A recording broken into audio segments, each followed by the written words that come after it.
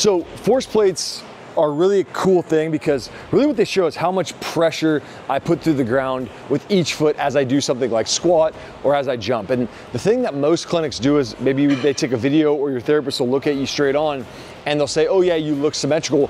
What we found by taking video and data with the force plates both at the same time is that even if someone looks very symmetrical, they can still put a lot of weight on one foot versus the other. Like I can sit here symmetrical and shift all my weight to one side or all my weight to the other side, and there's a very small change that happens there, very hard to pick up on camera, and especially with the naked eye. And so what this does is it just tells us very simply how much weight are you putting on each side and how much force are you putting.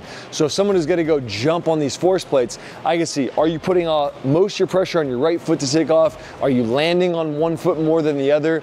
And then that helps us to dive in deeper and figure out why is that happening, and then how do we, more importantly, how do we rehab that and make sure that that's not happening so that you're nice and symmetrical and that you're putting out the right amount of force for whatever your sport specific movement is. And so it's really just a way to show us, are you doing what we think you're doing? And there's been plenty of times where I put somebody on the force plates and they've squatted and I go, oh, you look pretty symmetrical. And then I look at the data and it's 70% on one foot and 30% on the other. And I would have never picked that up if I didn't have something like the force plates to help me measure that.